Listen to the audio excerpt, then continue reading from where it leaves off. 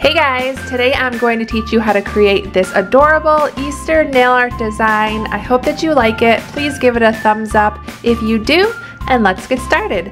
So for my pinky and my pointer finger, I am just painting them pink and adding white polka dots all over the nail.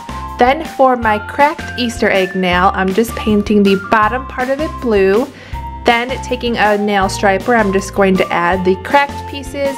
Pretty easy, you just want to make little triangles coming up from the base. Then I'm going to take my white nail striper and outline the Easter egg.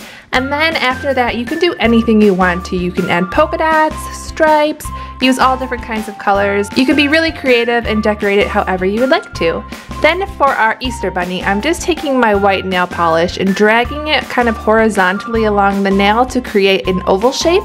Then using my dotting tool, I'm just dragging it down to create 2 ears, 3 little dots for the eyes and the nose, some pink cheeks. You just want to fill in the ears with that same pink color, just dragging your dotting tool down, and then finishing off our bunny with our black nail striper, adding 3 whiskers.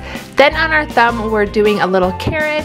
I'm just kind of dragging my dotting tool in the shape of kind of like an upside down triangle, then using a lighter orange polish just to add some detail to our carrot, and using a green polish making the top portion of our little carrot. And here is our finished manicure. As you can see, I did add a couple little more carrots to my thumb just to add a little bit more detail. This is such a cute design. I hope that you guys like it and want to try it out. Send me your recreation photos on Facebook, Twitter, or Instagram. And if you want to see any of these other Easter nail art designs that I did over the last couple of years, you can go ahead and click anywhere on the screen right now to see those nail art tutorials. So thank you for watching and subscribing, and I will see you guys very, very soon.